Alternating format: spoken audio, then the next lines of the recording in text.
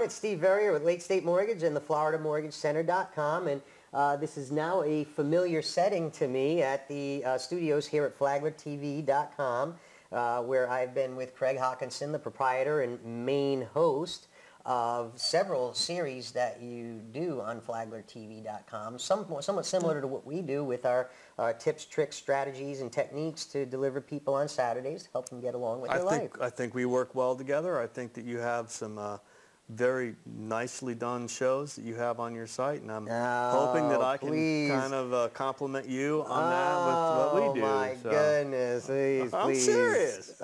Looking at your studio here and your operation, I mean, we, you know, again, my major facet in life is helping people with purchasing a new home or refinancing their existing home. That's what I do for a living. But we have found that using video is just a great way to stay out in the community so people know who you are and what you do. Well, I love to hear that. Thank you for saying that. And no, it's a great strategy. So, so you've come out here on the scene now with FlaglerTV.com. So, as far as tips, tricks, techniques, strategies for our studio audience here, so to speak. I know you're not all in the studio.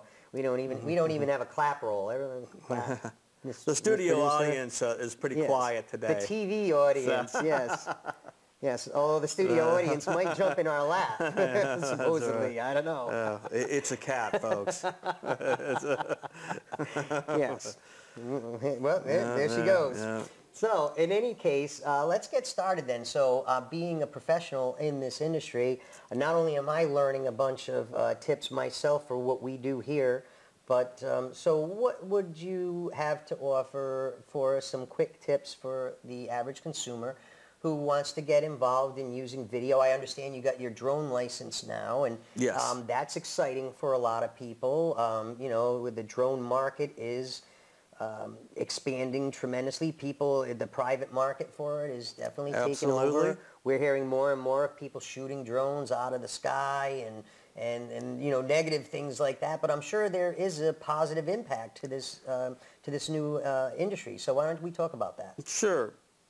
First of all, there has been some negative press on drones, but people who fly them legally and people like me who have gotten their drone certificate, the most important thing before you fly that drone is safety. For one thing, knowing the airspace you're flying in. Like if you're near an airport, you need to know, is that a controlled space? Do you need to contact the tower before you fly? Most times around here, that's not necessary. It's what's called Class G airspace, which means it's uncontrolled. Right. So, you know, the other important thing is drones should never fly over 400 feet above ground level. That is your ceiling. Is that for the communications between the remote and the receiver? The no, transmitter it's more for safety of the drone. You can actually go higher and still remain in control of your drone with your radio. But it's just, for one thing, the FAA has regulated that drones don't fly over 400 feet. Now, there are some exceptions. If you can request an exception from the FAA, and they may allow it. Now, you do not have to get a certificate to fly a drone. If you're a hobbyist, you don't necessarily need to go take the knowledge test at a designated testing center. But what you do have to do is register that drone. Your drone has to be registered. It's very easy to do. Go on the FAA's website. It's not difficult. It takes about 10 minutes. Is there a fine or a penalty for having an unregistered drone? I'm sure there is, but I do not know what that fine would be. So I would imagine that's what they're looking for is, oh, here's a crashed drone where it's not supposed to be. Right. Well, and there's been stories of, I'm not aware of any drone accidents that have caused property damage or personal injury in Flagler County. I mean, there may be, but I have not heard of it. I think they're kind of rare. But occasionally I did hear of someone who was hit by a drone. Right. And they couldn't find the person. Well, that person was breaking the law. You cannot. You need to fly your drone. And ignorance of the law is no excuse. Right. So anyone who's planning on, getting a drone or operating a drone, you definitely should make sure you're up to speed on the local regulations. So that's the most important tip out of that. Now, are there safety issues other than common sense ones? And I don't want to ever presume anything, because we know common sense is often a lesson that's learned in the school of hard knocks. There are some. Well, it might sound common sense, but I mean, what are some major mistakes you see rookies doing? People not understanding their drone, not reading the manual. Most of the drones have homing devices. So where if you wait and you sync it to the satellites properly, and you lose control of it for some reason, you can hit a home switch. It'll go to, I think mine goes to 60 feet, and it'll come and it'll land exactly where you took off from. So that's a very important feature. It really helps prevent flyaways. Yeah. But you have to go through a procedure to link it up, and you have to know every drone is different. Can someone steal your drone in the sky? Like if they start, sending the same signal? It's very unlikely, because the drones are used to multiple signals, and they'll kind of switch signals if they have a competing signal. I would think there'd be some sort of encryption between. There is. There's an encryption, and it'll switch signals if there's a competing signal. Most of the drones will. I see.